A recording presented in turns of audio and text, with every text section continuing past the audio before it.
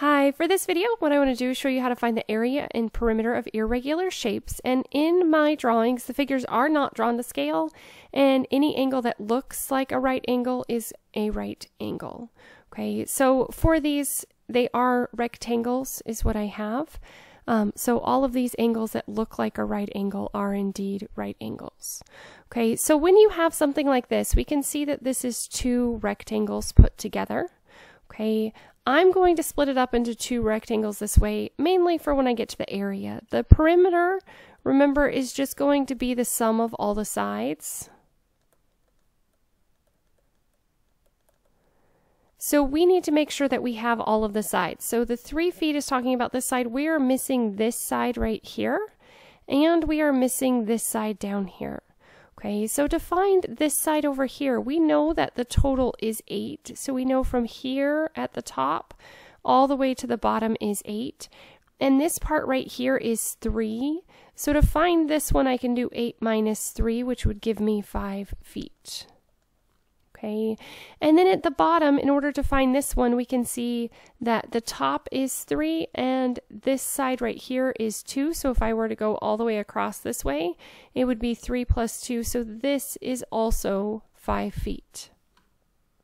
Okay, so to go through and find the perimeter, all we would do is we would take 8 plus 3 plus 5, and I'm just going around starting at this point until I get back to the end. So 8 plus 3 plus 5 plus 2 plus 3 and then plus 5 again. Okay, so you can add this however is easiest for you. I'm going to just go through the 5 and the 5 would give me 10. This right here would be 5, so that would put me at 15, 18, and we can see that we end up with 26 feet. So the perimeter around this irregular figure is 26 feet. The biggest mistake I see when students are doing a problem like this is they forget to find the missing sides and they just add up the 8, 3, 2, and 3 that were given. And so that would put you off by 10 feet. So that makes a difference to make sure that you find all of the sides. Now for the area, remember that area of a rectangle is length times width. So what I'm going to do is I'm going to do the length and width of this rectangle. Okay, and then I'm going to add to it the length and width of this rectangle. Okay, so I'm going to do 8 times 3 for the first one, and then I'm going to add to it the 2 times 3 for the second one. And so if we simplify this, 8 times 3 gives us 24, plus 6 ends up giving us 30 square feet. So remember that since this is area is always in units squared, so we would end up with 30 square feet. So whenever you have two rectangles, you do want to make sure that you divide it. And like I said, you could have divided this a couple different ways. I could have divided it this way where I do this side times this side. And if I do 3 times 5, that would give me 15, and 3 times 5 this way would also be 15. And if I add 15 and 15 together, I get 30. I've seen it where students will also break it up into 3 rectangles, and you would get the same area either way. So it's kind of just a matter of preference. All right, moving into the second example that we have. So for this one, if we break it up, we can see that this is a rectangle and a triangle put back to back. So this one does require a little more thinking because of the fact that this is a right triangle here. Okay, we are missing this side length here, and this happens to be the hypotenuse of a right triangle. So we're going to have to use some skills to help us break down how to find this side length over here. Okay, so the first thing that I'm going to do is I know that this side is 6 and this side over here is 2. So to find this side length here, I can do 6 minus 2, which would give me 4 yards. Okay, I also need this side length down here. So from end to end is 7. I know that this part right here is 4. So if I do 7 minus 4, that would give me 3 yards. Okay, and if you've worked enough with triangles, you could automatically go to the answer here because you would see that it's a right triangle with a 3 and a 4. So it's going to be a 3, 4, 5 triangle.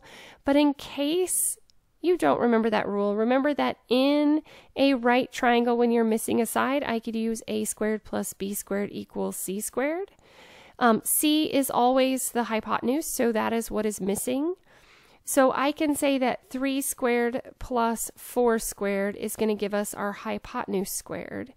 9 plus 16 ends up being 25. Okay, so then I can say that the missing side is going to be 5. So like I said, this is a 3, 4, 5 triangle. It just happens to be a Pythagorean triple, which is a special case of a right triangle when all of the sides are whole numbers. All right, so moving on into our task, remember that we are trying to find the perimeter of the outside. So I'm just going to start up here and go around this figure.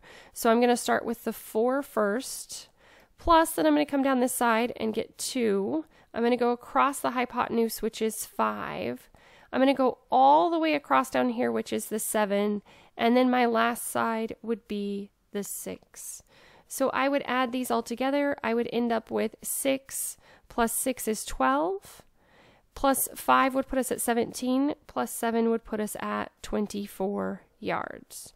So the perimeter of this irregular figure is 24 yards. Okay, to find the area, remember that the area of the rectangle part would be the length times the width of that rectangle. And then I have a right triangle.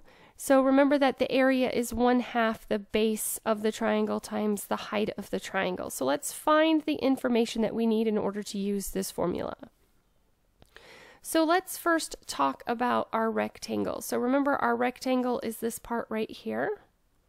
And so my length is going to be 4 and my width is going to be 6, or I could say that it's 6 and 4. Whatever you want to do, 6 times 4 is the same thing as 4 times 6.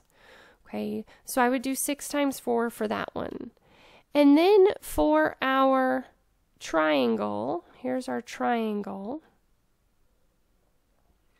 Remember that when you have a right triangle, you do have to use the 2 legs. So I would do 1/2 of 4 times 3. So we don't use the hypotenuse for the area, we just use it for the perimeter. All right, and then, so to simplify this, we would just say that area is equal to 24 plus 6, and this ends up being 30 yards squared. So the area of this irregular figure is going to be 30 yards squared. So when you have irregular figures, my advice to you isn't break it into shapes that you know how to find the area of in order to find the area. So a lot of times that's rectangles or it's triangles. Sometimes you'll have circles involved. There's a lot of different things that could happen. Okay, so hopefully this helped you to be able to find the area and the perimeter of irregular shapes. As always, thanks for watching. If you have any questions, please let me know. If there are additional topics you would like me to cover, please let me know that as well.